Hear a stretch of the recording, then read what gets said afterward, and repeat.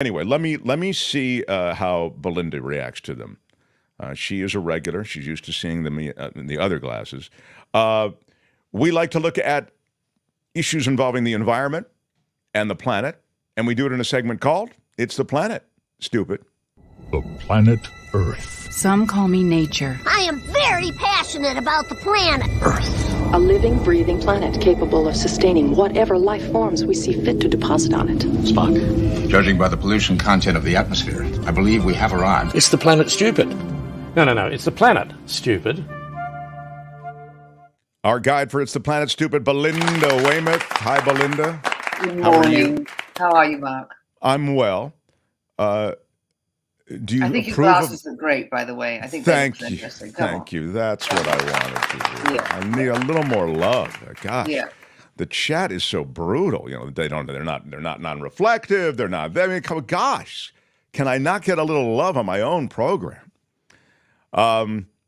It's great to have you in the mix always, and I look forward to information about this planet, which clings to life, I feel, in some way. Tell me what you have for us today. Okay.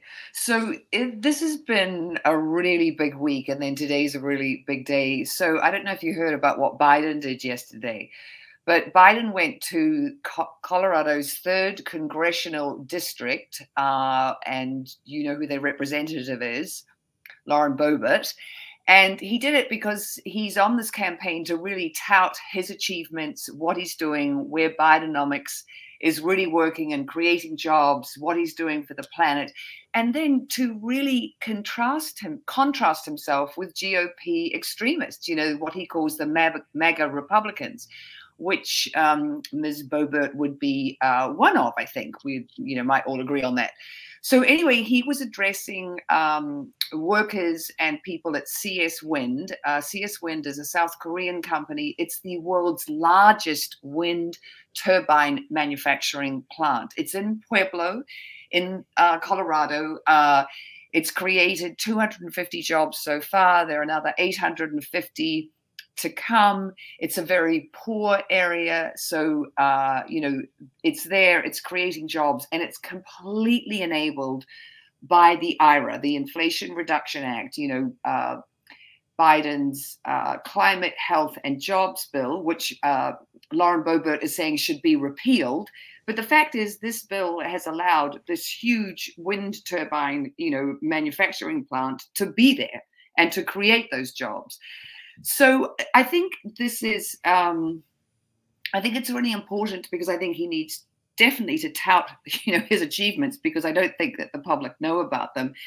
It's very important for Gen Z and millennial voters because polls show that they are much more interested in climate action, than they are on the economy. For them, the climate is a number one, issue, and you can see why, because they're going to be facing a future, warmer planet with crazier weather. And and then today he announced that they're going to be replacing 9 million lead pipes throughout the US over the next 10 years. Now, this is enormous because, lead is a neurotoxin, and it's delivering, our water pipes are delivering that neurotoxin, right to the taps, the faucets, in our homes. We're drinking it, our kids are drinking it, it's linked to brain damage. So that was an exciting announcement. It's wild, by the way, isn't it, that lead so permeates the infrastructure associated with, bringing water to all the places that you just described? Isn't it just crazy? I mean, we've just known about lead poisoning has been known about for a long time. This isn't like saying, oh, well, it's tough to turn it all around, man. We've only known about it for 10 years. No, we've known about it for decades. Yes. And yet yes, absolutely. There, and the amazing thing that happened when we took lead out of gas, and that, the crime rate went down, across the US, because the lead in the gas was making, people more aggressive and crazy. And you could look at statistics and go, oh, cause and effect, this really had a positive impact. So I think it's great that they're going to, get rid of lead pipes and, for our drinking water. It's huge. And then today, COP28 started. So this is the Conference of the Parties, the 28th meeting. And this is for the nations of the world to discuss climate change, what they're doing to mitigate their emissions, how it's going to be paid for. One of the first things that they're going to be looking at, and that they really want to sort of make a signature of this COP, is loss and damage. And this is for vulnerable countries who can't, don't have the funds, but are definitely being, the most adversely affected by climate change. There was an agreement at COP27 to put $100 billion into the kitty for these countries, richer countries helping poorer countries cope. That hasn't happened yet. So that's a big sort of, fingers crossed that COP28 is able to achieve that. What is super controversial about COP28, and you probably know this, Mark, is it's being held in Dubai, the United Arab Emirates, in gleaming new buildings that are built with oil money. And sure, the president of COP28 is Sultan Al Jaber. I think I'm saying his name right. And he is the head of the United Arab Emirates state-owned oil company. It is one of the largest and dirtiest oil companies in the world. And so this guy is the president of COP28. So people are, up in arms about that. They, out of one side of his mouth, he's talking about, yes, we're moving to renewables, we're embracing renewables. And out the other side of his mouth, we're going to be increasing our production of oil and gas. That is going to happen. And then documents got leaked, the BBC got them, that the United Arab Emirates COP team have been told to promote oil and gas deals on the sidelines of COP28, to use this as an opportunity, to make deals. So there are all these people who go, the 70,000 representatives of 200 countries are there, trying to make headway on cutting emissions. And then on the sidelines, there are a lot of people who are trying to promote their oil and gas. I mean, it's so true. I love that. The idea that this conference is being held there, and you have these key figures in essentially accelerating the end of the world as a result of fossil fuel emissions running things, that's been controversial. And it was, sort of this train that you could see coming down the tracks, but sort of that was where it was. And then both things are true, as you've just said, Belinda. They are making some strides and encouraging at that COP summit to begin to explore and actually enterprise alternative energies and be part of that. But that whole kind of cognitive dissonance associated with, meantime, they're meeting in their hotel suites and in the hallways to make new fossil fuel deals. It's crazy. I mean, it's such an impure situation, and you just wonder. I always come around to, well, the perfect is the enemy of the good. But if you actually do the arithmetic, maybe there's, less good being done than the impure stuff, Yeah. I don't know. I don't know what the answer is. Maybe on balance, it's still a good thing, right? Well, the fact is we can't do away with oil and gas, today and tomorrow be running on renewables. That's just not going to happen, and obviously it has to be a phase out. But I think for so many people, it's very, discouraging to hear about, this increase in production that's going to happen. The fact that, it's happening, here in the States. And it's sort of, it's hard to wrap one's head around it, because it just seems, completely hypocritical. And the problem is because COP28 is being hosted there in the UAE, a lot of people don't have high hopes for it, and there will be a lot of nations who are really fighting for their lives, who are, island nations who are, about to be inundated with sea level rise, which we've been talking about on the program. We were talking about the islands of Tuvalu and what happened in the Carteret Islands in Papua New Guinea. The UAE itself is going to become an unlivable country because of rising, temperatures. So, they absolutely should be switching from, oil and gas to renewables if they want to, keep living there. And they would say, well, we won't be a country if we stop, selling oil.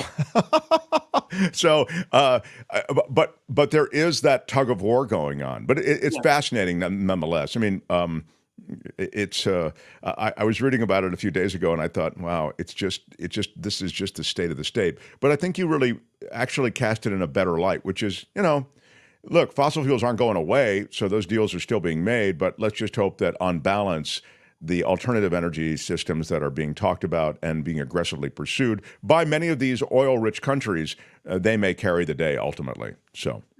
Yeah, I mean, it's sort of a fingers crossed situation, and the fact is 2 weeks ago, Biden and Xi Jinping met and they agreed that, China and the US will triple their renewable installation by 2030. That's 7 years away. So, that's a really big deal. I mean, Biden won't be at COP28. Kamala Harris will be there, John Podesta, John Kerry. I mean, we'll have a lot of representatives, talking about what's happening.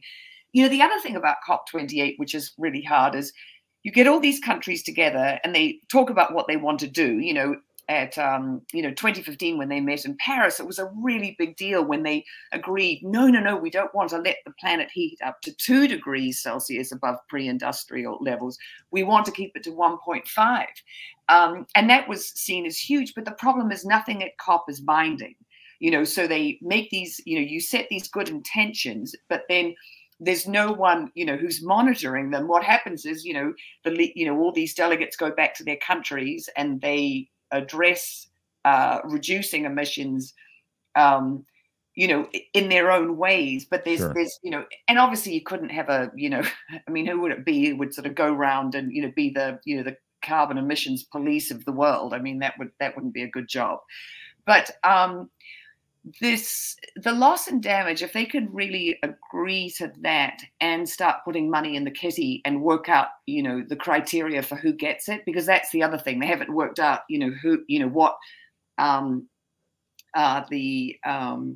what constitutes your, your need the most for getting the money. And that really has to happen. These countries need that help.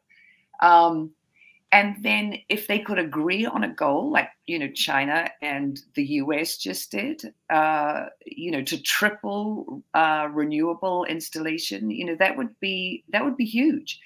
But then it has to happen. You can say all these things and make these commitments, but it's then actually, putting your words into action. And that's what we need, is we need action. I felt the Paris Climate Accords are a good example of that. A lot of pronouncements, but sort of unenforceable.